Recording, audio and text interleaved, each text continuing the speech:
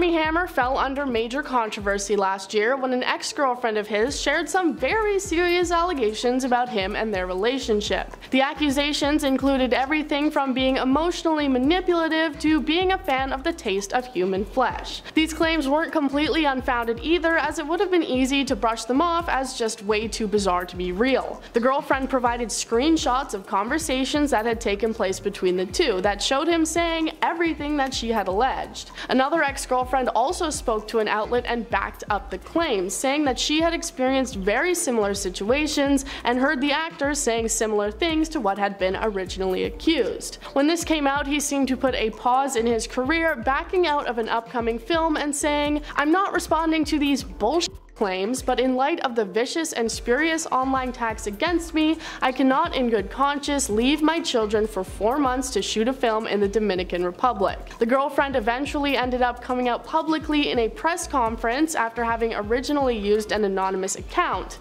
She recounted her experiences in detail, and a full LAPD investigation was launched into the once well-regarded and clean-cut actor. When Casey heard about what had happened, she said that she wasn't even really shocked, because the Hammer family has always had a historic cycle of suffering mistreatment and then becoming the monster themselves, her saying, "I wasn't shocked when the allegations came forward. Based on my experiences in my family, I suffered from it's just a way of life. You don't wake up one day and become a monster. It's learned behavior. Once the allegations started unfolding, I was like, here we go. Another Hammer man and something that's being said about them. As shocking as what he's doing right now, there's a generational pattern that's been in play for a very long time that no one took notice of. It just didn't start there. It goes way back." She also said that she was disappointed in how the media seemed to focus on Hammer for the majority of the story, saying, "The focus seemed to be about Armie being a flesh enjoyer, or what was going to happen to his career, or cancel culture.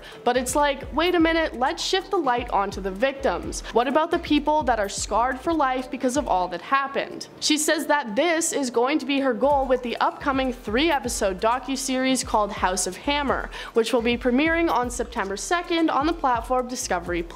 The show is going to start with the allegations laid against Armie and will even have sit-down interviews with a few of his victims. It is then going to look at the larger scope of things and go through the entire family tree that is supposedly filled with pretty bad actions and crime. Casey also opened up more about how the Hammer family is raised and why she believes the cycle of mistreatment is so prevalent, saying, "It was all I knew. Back then you didn't have social media, so you just thought this was the way normal, rich, famous, wealthy people acted in Los Angeles. Behind closed doors, it was a free-for-all. Once you walked outside, my grandfather controlled the narrative. As long as you didn't embarrass him, were camera ready, and acted a certain way, you were fine. If you did anything to mess up, you were threatened with punishments and being disowned." American actor Armie Hammer fell under major controversy last year when an ex-girlfriend of his shared some very serious allegations about him and their relationship. The accusations include everything from being emotionally manipulative to being a fan of the taste of human flesh. These claims weren't completely unfounded either, as it would have been easy to brush them off as just way too bizarre to be real. The girlfriend provided screenshots of conversations that had taken place between the two that showed him saying everything that she had alleged. Another ex-girlfriend also spoke to an outlet and backed up the claims, saying that she had experienced very similar situations and heard the actor saying similar things to what had been accused. When this came out, he seemed to put a pause in his career,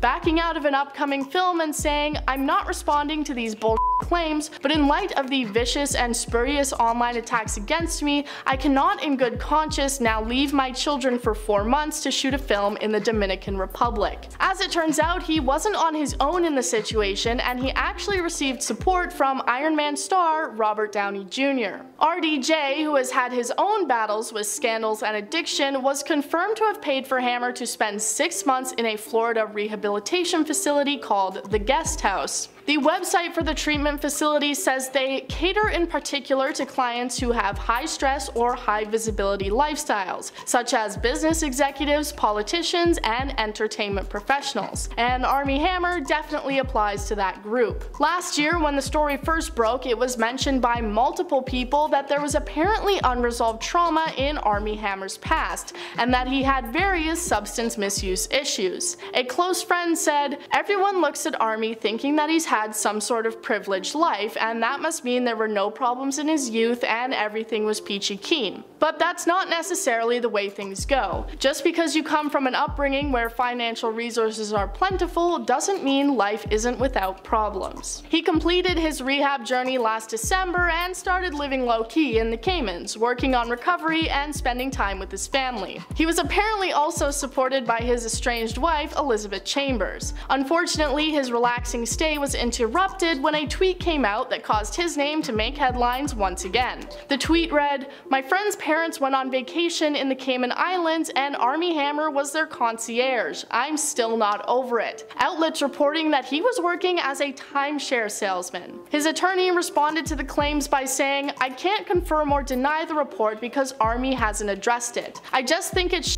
that if he is selling timeshares, the media is shaming him for having a normal job." A source said that after this went down, he apparently returned with his children to Los Angeles, staying in a home provided by Robert Downey Jr. and attending AA meetings. He was also apparently providing him with financial assistance until he was able to get back on his feet. Hammer has previously spoken out about how he is proud of having financial independence from his family, but in 2017 said that he was so broke he couldn't even pay out the result of a bet with a friend, saying, "It would literally bankrupt me and I need to buy diapers tomorrow." People believe that the reason Robert Downey Jr. has been so helpful and supportive of Armie Hammer is due to his own struggles in the past. In the 90s, he was arrested after being found with multiple illegal substances and subsequently was checked into rehab, only to break out. After spending time in jail and another arrest in 2001, he went back to rehab again. At his lowest point, he was described as homeless, nearly bankrupt, and virtually unemployable. Fortunately, he found support in another famous Hollywood actor, Mel Gibson, who saw him as a flawed person, like everyone else, with incredible potential. Thanks to the support he received, Downey went on to sign an expensive deal with Marvel and start the career that most of us recognize him for. As of right now, it appears that Armie Hammer is still in the process of getting back on his feet and trying to recover his financial situation with the help of RDJ. Armie Hammer, the actor known for roles in Call Me By Your Name, The Social Network, The Lone Ranger, and The Man from U.N.C.L.E., has been going through a bit of a career holdup since January of 2021, after it came to light that he may be into some rather unsavory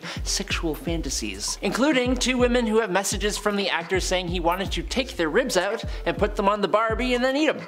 Presumably with some barbecue sauce. I shouldn't joke, that is pretty serious. But something a bit more serious would be the accusations of the actor cutting the letter A into a woman's thigh. It's stuff like this, as well as cheating on and separating from his wife Elizabeth Chambers, that presumably led to the actor trying to chill out and go to rehab for treatment in May of last year, and then after emerging in December, retreating to the Cayman Islands. About a year since his retreat to the Cayman Islands, the 35-year-old actor has recently been spotted at the Moritz Resort office wearing a blue polo shirt and going over pricing for a unit with a couple of potential buyers. During the pitch, he reportedly offered the potential buyers a timeshare for $2,020 per week or $21,000 for 10 years of vacations. Pics of the actor on June 29th show him possibly arriving to work in uniform at the office with a clean-shaven look and the same blue polo shirt with formal navy blue pants. A tweet that has since gone viral and then been deleted showed the actor's face on a pamphlet as a concierge for the hotel. It included discount vouchers and advertised that Hammer would take guests to swim with wild turtles and point them to the best snorkeling and diving spots. The tweet itself read, quote, "My friend's parents went on vacation in the Cayman Islands and Armie Hammer was their concierge." End quote. Hammer's lawyer, Andrew Bretler, has since said that the pamphlet was simply a prank and a joke made by some of the actor's friends at the hotel. He has also denied the claims that the actor is actually working as a timeshare salesman at the resort. Now, the director of sales at the resort, Christopher Butcher, has also denied these claims. He told the Daily Beast that, quote, "Hammer lives in Grand Cayman. One of my staff plays golf with him and he had come in just to spend the day with one of my staff members to see what we do." End quote. But he did leave the job opportunity open for the actor, considering, quote, "It's generated this much publicity, then maybe. I don't know if it's necessarily the kind of publicity you want, but hey, I just work here. I don't know. On the other hand, according to a timeshare resident who spoke with TMZ, Hammer has been in the office for a few hours a day and has been seen taking smoke breaks. The witness also said that Armie showed a family around a timeshare on the resort, but again, Armie does have a friend who works there and may simply be helping out in his spare time. Just stay away from the barbecues. To add to the whole scandal side of things though, a Discovery Plus and ID original series covering a few true crime specials is coming out, with one special titled House of Hammer that is specifically centered on crimes and scandals that involve the Hammer family. Armie himself is the great-grandson of Armie Hammer, an incredibly wealthy oil tycoon. The show will go into, quote, a dysfunctional dynasty with its male characters exhibiting all the devastating consequences of privilege gone wild, end quote. In a Vanity Fair expose in March 2021, the odd and dark past of the family was talked about. The expose claimed many of the men going back 5 generations have been known to have a dark side, quote unquote. Back to modern times though, it is unclear whether Armie has actually left Hollywood for a career in hospitality, if he's doing research for a possible role, or if he is in fact just helping out a friend. But he is certainly doing something there.